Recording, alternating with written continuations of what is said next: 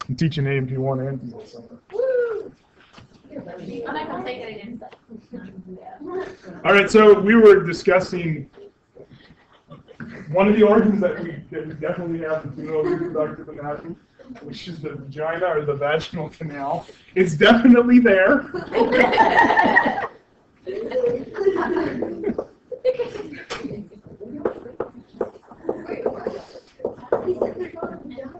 I never said there was.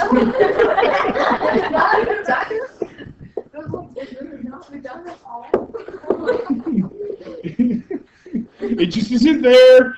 It's just something that the liberals make up.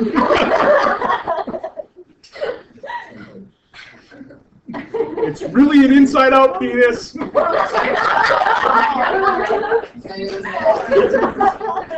far, sorry. I will remove that last comment from the record.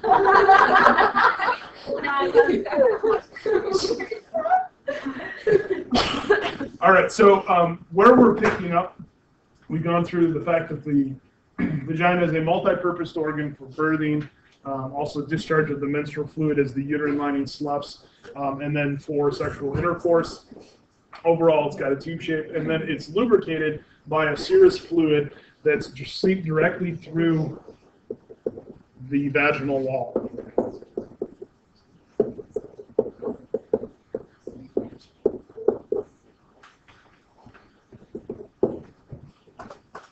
Now, this process of seeping the serous fluid directly through the wall is called transudation.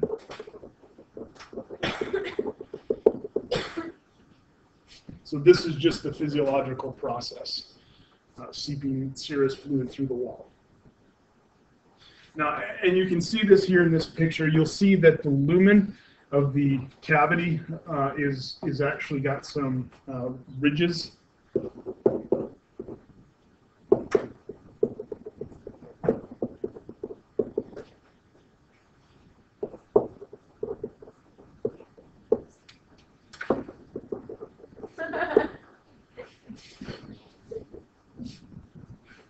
So the inner surface contains ridges. These are known as the vaginal rugae.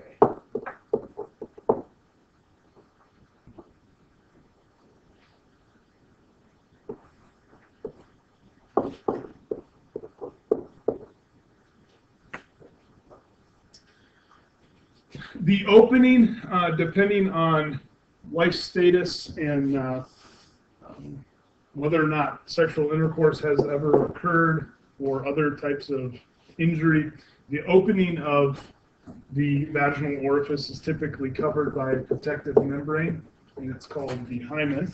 And I'm going to say that this may cover the orifice. And the reason I say that is because typically it's broken during some sort of blunt trauma, whether it's sexual intercourse or maybe during sports. It could have been the membrane could have broken after experiencing some other sort of sports-related trauma. It contains openings that are going to allow the menstrual fluid to pass.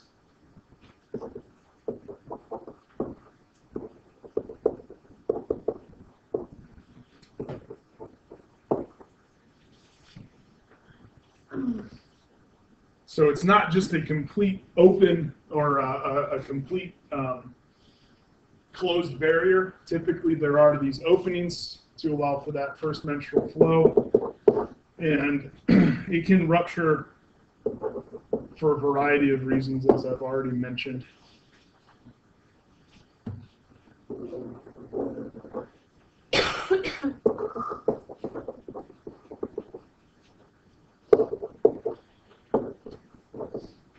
You would think that first intercourse would be the most common reason, but that's actually not the most common reason. The more common reasons are accidental or mechanical dismemberment.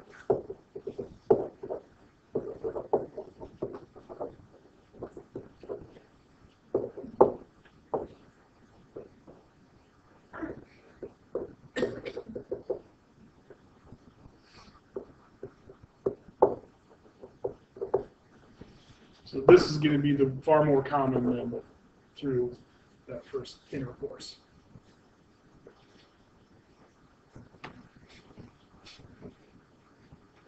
Would you even realize that the rope shaped your accident? You might. There might be a little bit of blood in the underwear. There might be actually associated with some discomfort or some pain. Also, upon inspection, it may no longer be there. It's kind of ironic because obviously, you think back to medieval times and blood on the sheets indicated that you were a virgin, and if there was no blood on the sheets after first intercourse, then you were considered not to be a virgin, and there was all kinds of stigma that came along with whether or not the hymen was broken during first intercourse, and that really extended for a long period of time. How many of you had a bike that was a female bike and it had the top tube that went really low? You know what I'm saying? So that the frame, normally it looks something like that, but the wheels are back here and then you have the fork with the wheel here. So that would be a male bike, and then the female frame typically was like this, or it came up like this, and so it was much, much lower. And that was actually to protect in case you fell off of your bike when you went rupture the hymen, and then you'd still have indication that you were a virgin. Kind of ridiculous if you ask me. Because it made those bikes are a lot more dangerous to ride, just because they're not as structurally stable as a men's frame. But anyways. They're just trying to kill us off. What's that? I said they were just trying to kill us off. Yes, maybe. I don't know. We'll just say it's because of the hymen, but really we want it to die.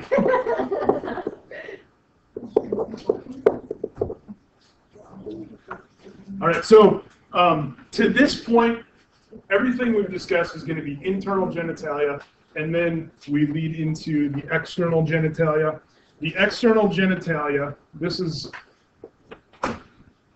probably one of the places where at least guys usually really get a correction, because it seems like most people refer to the female genitalia just simply as the vagina, and that's one part of the female internal genitalia. Collectively, what you're looking at here is what's known as the vulva.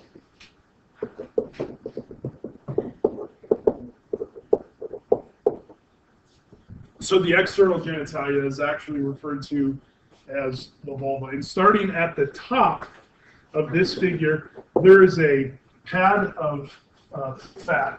And it's there because during the birthing process, right underneath the pubic hair, this is known as mons pubis. And this is a layer of adipose tissue. So it's not referring to the pubic hair here. The picture, you would think, oh, okay, so mons pubis is another term for pubic hair. But that's actually not true. Right below the surface of the skin, we have a layer of adipose tissue. And what you already kind of understand about adipose tissue is, even though a lot of it is not great, some adipose tissue is very, very important. And this is one of those places where adipose tissue is important. So this layer of fat, it is set over the pubic symphysis.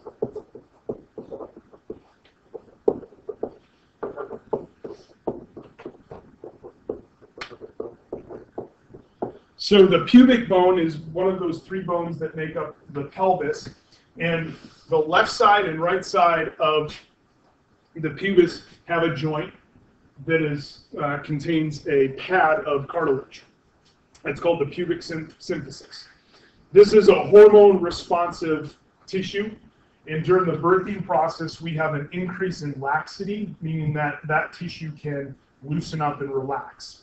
And so the pubic bone actually begins to spread out to accommodate the baby's head and to widen the pelvic brim.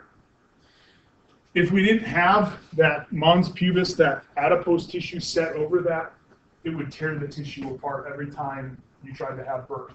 So the adipose tissue is that cushion that allows that expansion to occur.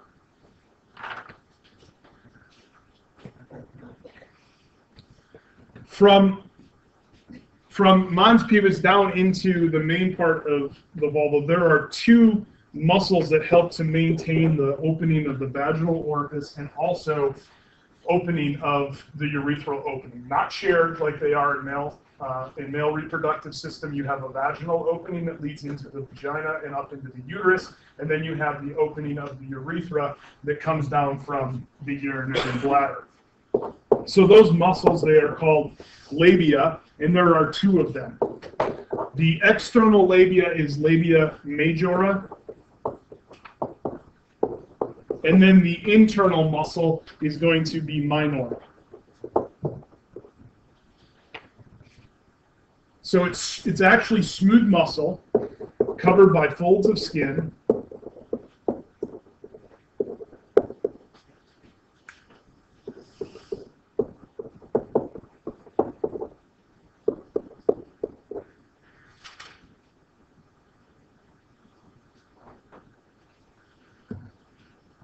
And they are surrounding a region where the vaginal orifice and the urethral orifice are set.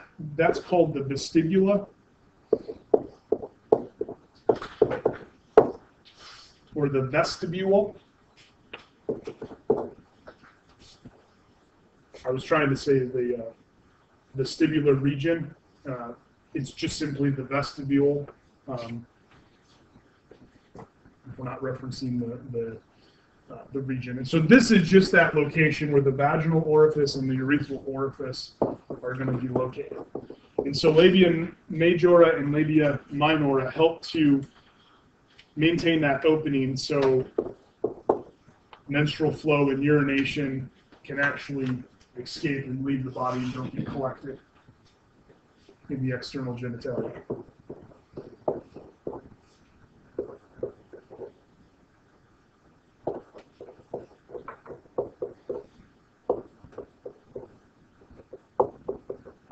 Jason, did you have a question? It's like when you were talking about how that like this tissue like separates, is that like a contraction? Like is that what is going on? So you're talking about this spreading of the Yeah. no contraction is the contraction of the myometrium of the uterus, putting pressure on the baby, but pelvic brim is smaller. That opening through the pelvis, baby's head will drop into the pelvic brim and then make its way through that bowl out into the vaginal canal. That pelvic brim and that bowl is smaller than the baby's head.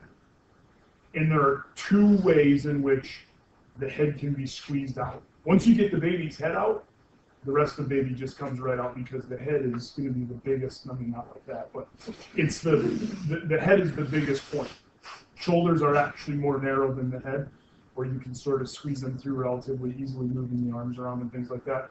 So to make it, to accommodate baby's head, if this is pubic symphysis here in the front, that joint becomes looser.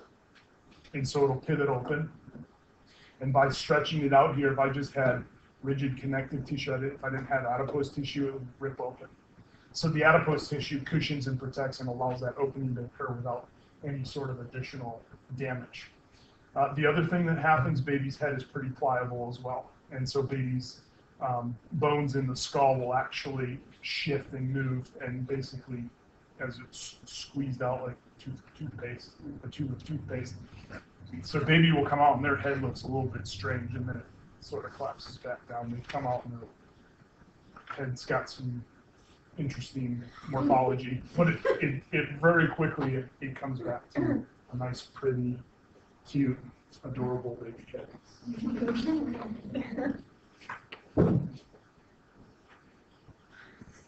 Okay, so the inner labia minora, in addition to helping to maintain the vestibule,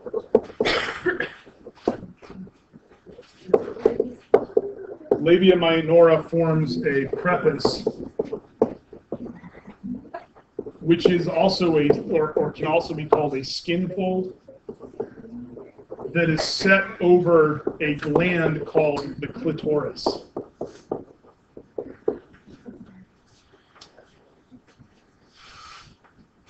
So we have the prepuce of the clitoris right up here. The labia minora creates a skin fold over. So what you're looking at here is you're actually looking at a kind of fold away or a ghost of labia minora, labia majora, and the vestibule, so that you can see the internal structure of glans clitoris, and then also notice that you have corpus cavernosum, and you have some very similar structures that you should recognize from male reproductive anatomy. Females and males, the glans penis and glans clitoris start out as the same embryonic tissue, and then are targeted to become distinctly female or distinctly male.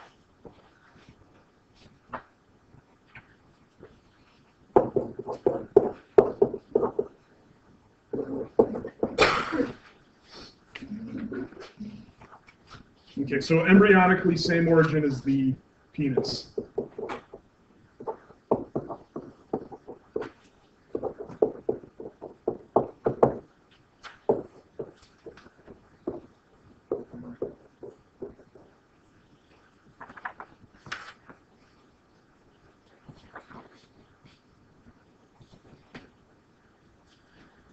Now, it's a heavily innervated tissue. And part of its purpose is to be the primary organ for the sexual response in females.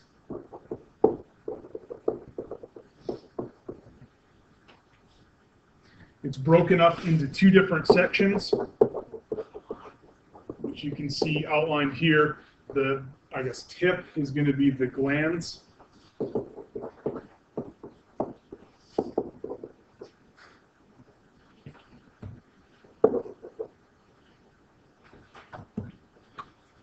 And this will be an external extension.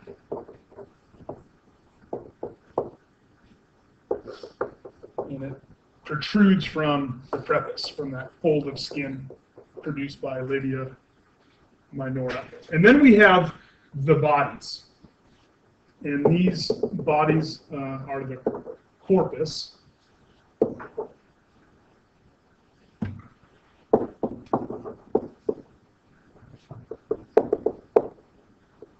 Which are internal extensions.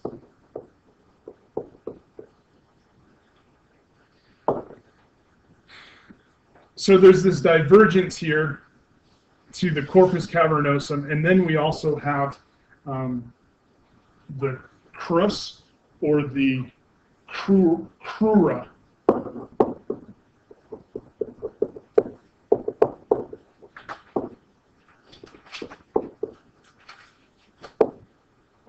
And these extensions lead down towards the pubic arch, and they provide attachment into the pubic arch.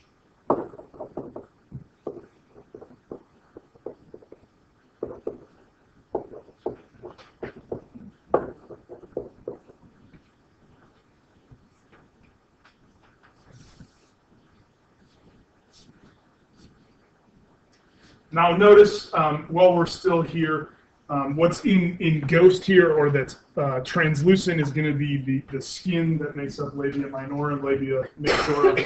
You can see there's the urethral opening set typically above the vaginal opening, except for there is deviant physiology here, and in some cases they'll actually be flipped. There are also very rare cases where the vaginal opening is within the opening of the vaginal opening, or within the opening of the vaginal cavity. It's still not shared. The tube goes up back into the bladder. It was created in such a way that it empties partially through a portion of the vaginal opening. So you might have a few surprises when you go to set your first catheter and you're expecting the urethra on top and it's not there. And don't set it up in the vaginal canal. Well, if it's inside the vaginal canal, how could you see it find it? Well, it's normally very, very close. And that's so rare that you probably will never actually have to deal with it, but you may. The switch is a little bit more frequent, but again, not near. Have you ever? I've seen a swap. Yeah, so Rachel's seen a swap, probably just one or two. Most of them are that would be the normal anatomy. All right, so this is cutaway of all of the external tissue. You can still see, so should recognize the clitoris there from the previous picture. What I'm showing you here are there are several glands that are set here within the vestibule and within the external genitalia.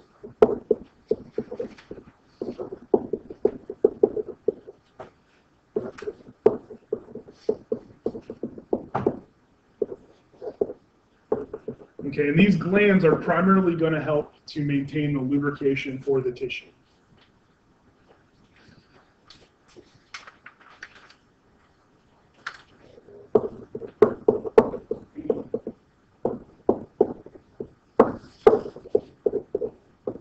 One of the glands are the vestibular bulbs.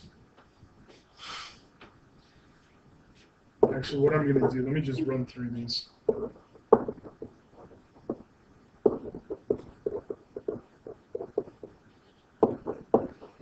So vestibular bulbs, the greater vestibular glands, the lesser vestibular glands.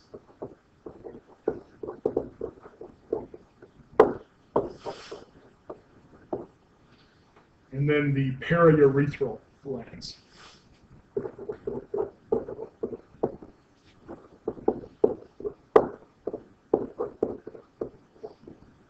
There is a figure in the book, this isn't really all that clear. There is a figure in the book where you can go and find each of these things, the vestibular gland and the greater vestibular gland, the periurethral gland, and then also your lesser gland, which is not illustrated on this figure.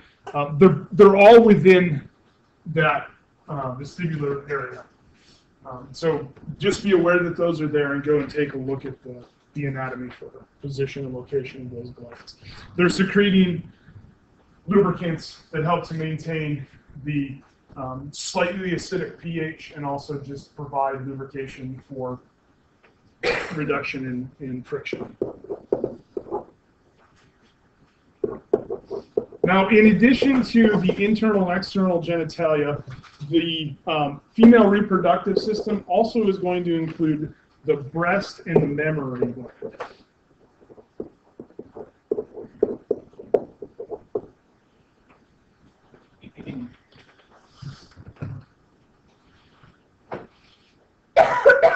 Now, the breast and the mammary gland, the major connective tissue is going to be adipose tissue. And locationally, this adipose tissue is going to be set over pectoralis major.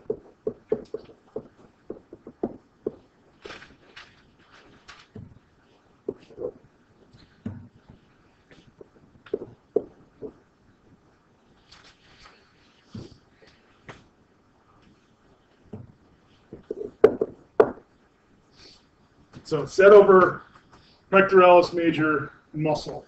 Now structurally, again, a lot of adipose tissue, but embedded in that adipose tissue is either going to be mammary glands proper or tissue that can develop into mammary glands. So that mammary tissue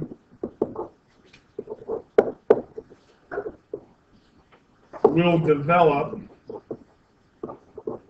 when it's needed.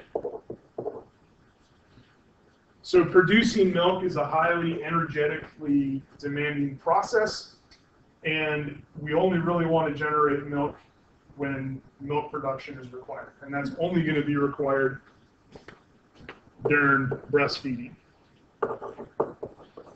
So during pregnancy, we have a milieu of hormones that inundate the bloodstream and begin the process of preparing the mammary tissue, developing the mammary tissue, and then by the time baby is born, within just a few days, with additional stimulation from the infant, breastfeeding will begin to Breastfeeding.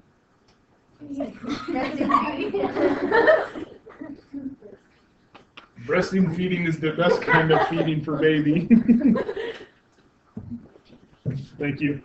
So pregnancy is when they develop, breastfeeding is how they're going to be maintained. So if they're not utilized, let's say maybe mom decides that it's not important to breastfeed baby, they would still develop during pregnancy, and then if she uses formula or something like that, the mammary tissue quickly degrades. It's on demand. So you need to breastfeed in order to maintain that tissue. World Health Organization right now recommends in developing nations that you breastfeed for 2 years, in developed nations like the United States up to 1 year, and then slowly wean to complete solid food starting at about the 11th month, 12th month of after birth. That being said, I guess if you decide that it's really necessary to breastfeed your child for a long time, it will continue for a long time, and there are certain sectors of the U.S. population that will breastfeed their children into 6, 7 years of age.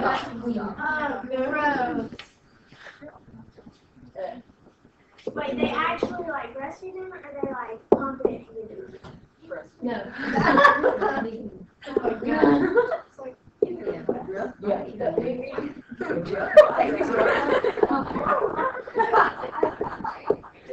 Oh yeah. Yeah, that's so weird. So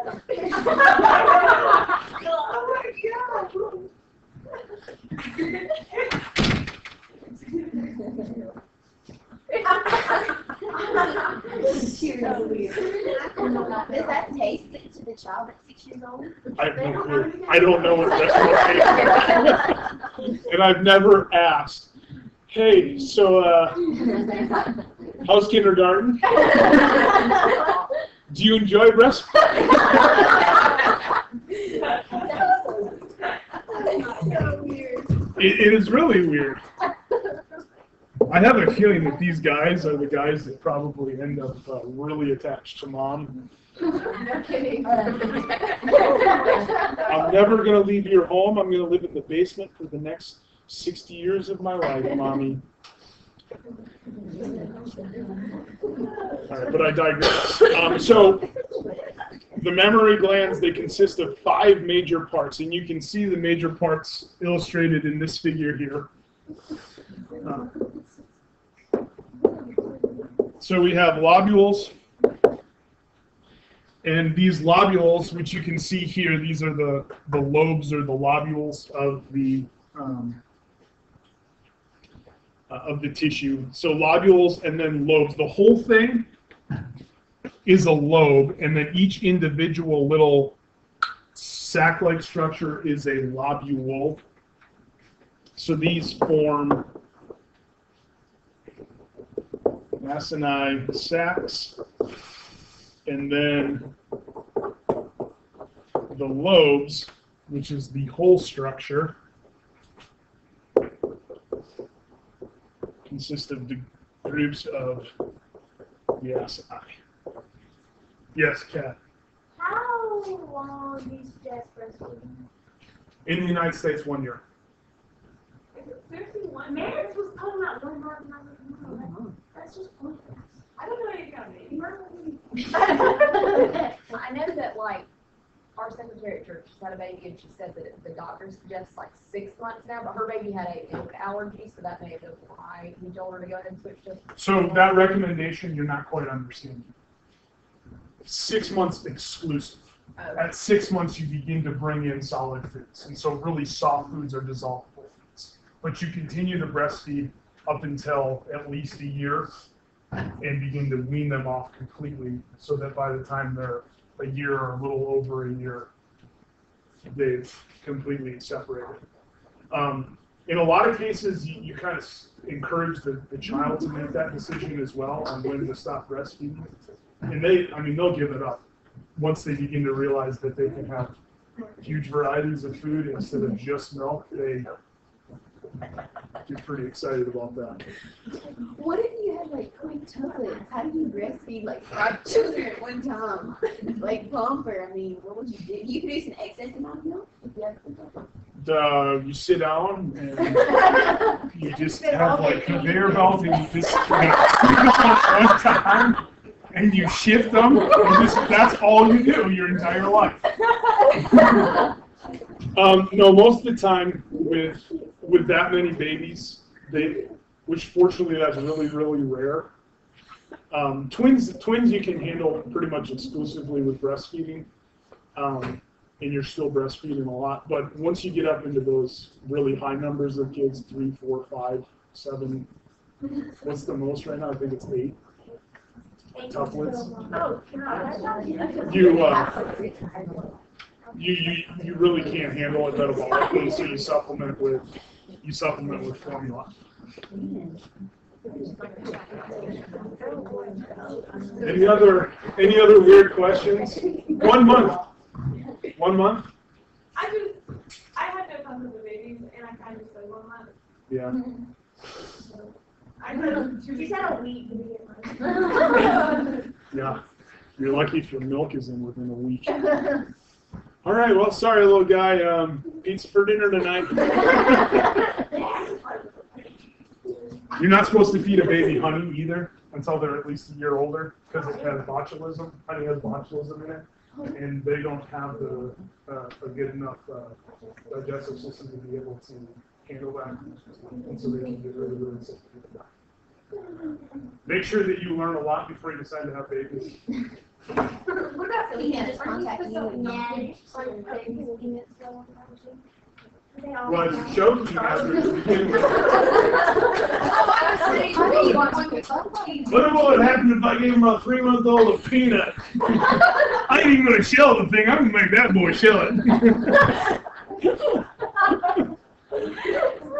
Yeah, high allergy foods like that.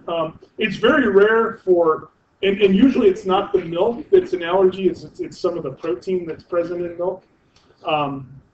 So high allergy foods or foods that are common within the human population to induce allergies is, not a good thing to start out with.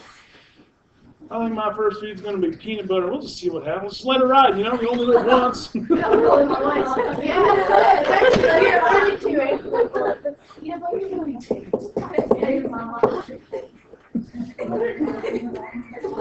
Next thing we're doing is shrimp. If peanut butter don't kill, nothing will. You like how I turned like totally red there? Yeah. Okay, so the lobules, the little lobes, the big lobes, and then we have the ductwork. It's called the lactiferous duct. And these drain from the lobes. And then as we enter into, or near the opening through the nipple, we collect into sinuses.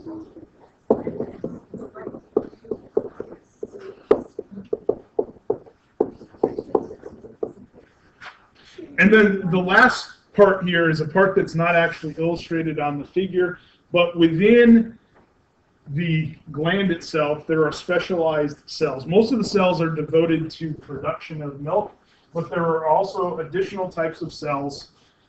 They're called myoepithelial cells.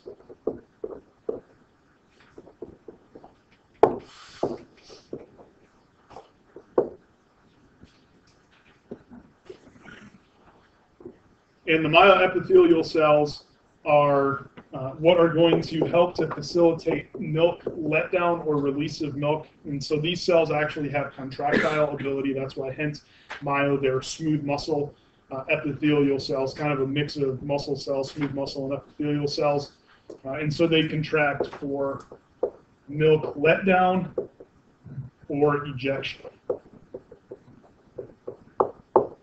I didn't really finish this. Let me go back to the lactiferous sinus real quick. These are going to accept milk from the ducts.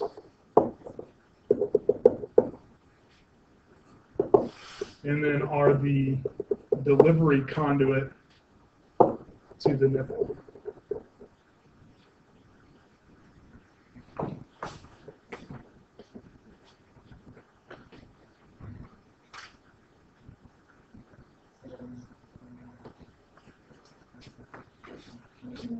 What?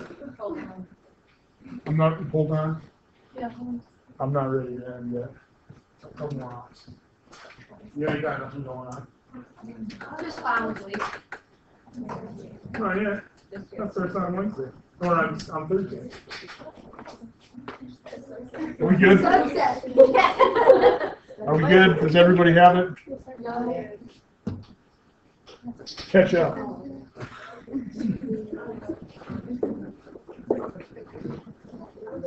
All right, the last thing I'm going to get through is to take you through the external breast.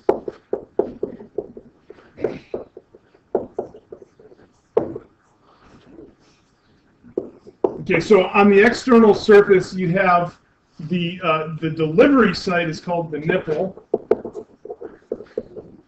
and it is surrounded by a darkened layer of skin tissue called the areola.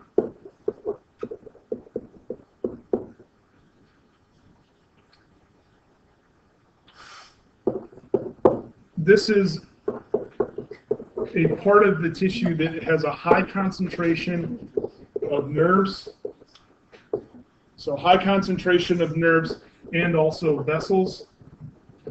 And it creates a neurological circuit that feeds back into higher brain centers to help facilitate the production of oxytocin and prolactin, two hormones that are necessary. Oxytocin to help out with milk letdown, prolactin to promote the production of milk itself.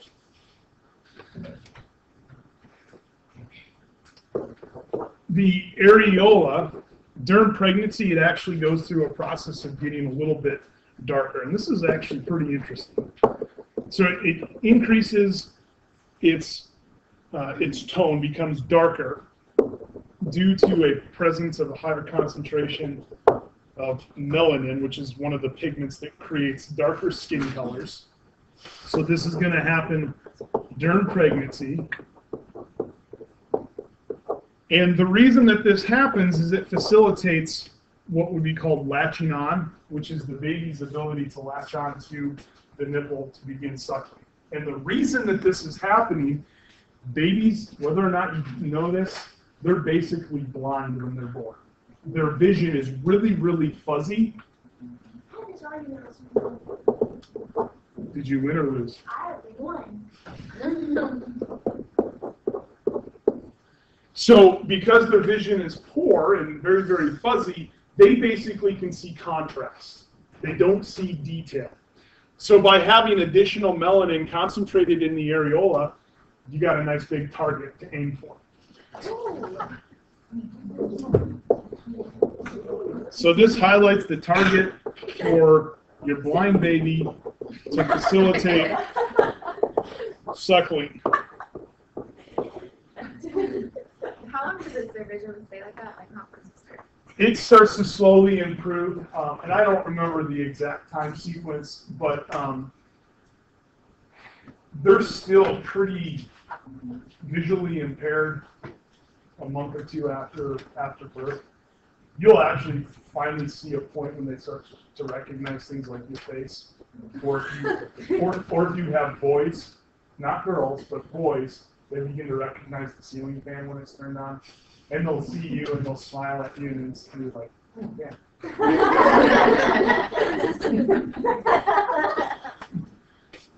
So when is your nipple back to normal? When is what? You said your nipple got really dark. So like, does it go back to normal? Eventually.